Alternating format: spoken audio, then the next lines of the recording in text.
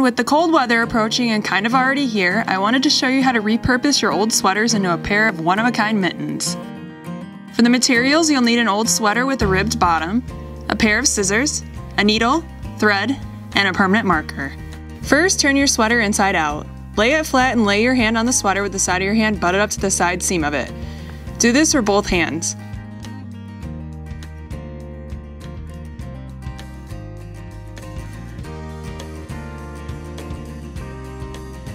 Then start cutting out the traced glove. Make sure to leave an inch or two on the outside of the trace line so you can sew without being so close to the edge.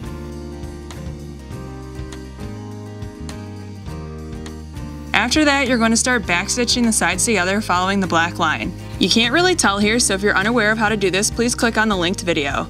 It's super easy to pick up. Once you are done stitching, turn the gloves right side out. And that's it! I love these mittens so much as they're warm. I'm the only one that will have a pair that looks like them, and you found a good way to recycle an old sweater. If you enjoyed this video, please make sure to like, comment, or subscribe below. Thanks for watching.